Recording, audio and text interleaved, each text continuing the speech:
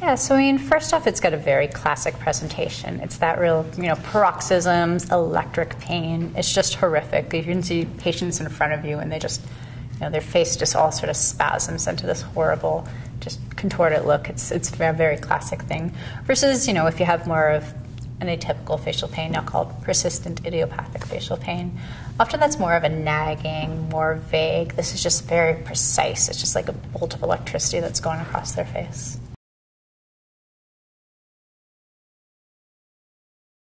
The biggest issue is you don't get a lot of teaching and training about pain conditions in general. I do think I see better rates of trigeminal neuralgia being diagnosed than other conditions that I see, like migraine.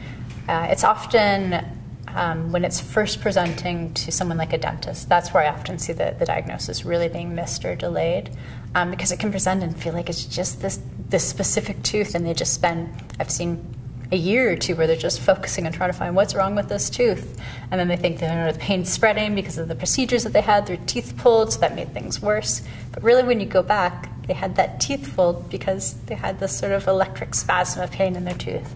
So that's when I see, I think, the most common delays. If they do make it to somewhere, and especially if it's not just really focused on the tooth, but that electric jab across their face, I find those people come to presentation a lot faster. But yeah, when it starts in the tooth, that really delays things.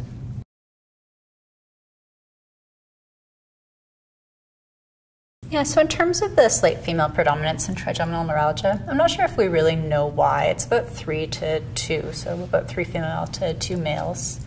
And it doesn't seem like I've really recognized any hormonal component like what we might see with migraine. And I mean, oftentimes it's not clearly something genetic where it would be sort of a female predisposition because of that. So for instance, in classical trigeminal neuralgia, it's really, whether or not there's that vessel up against the nerve. So it's a good question, and I don't know that we know the answer really. I do think men present differently. But it's one of those conditions, when they have it, I do find they seek care. So there is something about it, but yeah, who knows why.